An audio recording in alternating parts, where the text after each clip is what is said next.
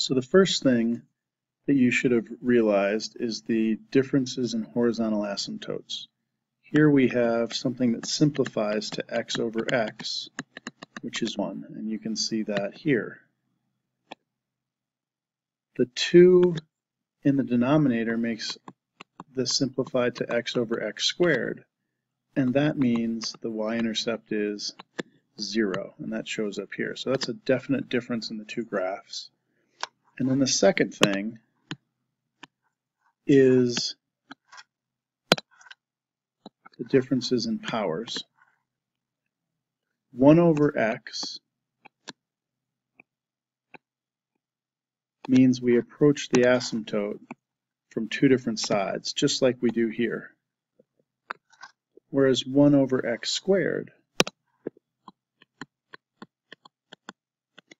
looks like, I like to call it the volcano function. And we approach the asymptote on the same side, and that happened right here. And that will always happen whenever there is a even powered factor in the denominator of a fraction. We will approach the asymptote from the same side, forming something that looks like a volcano.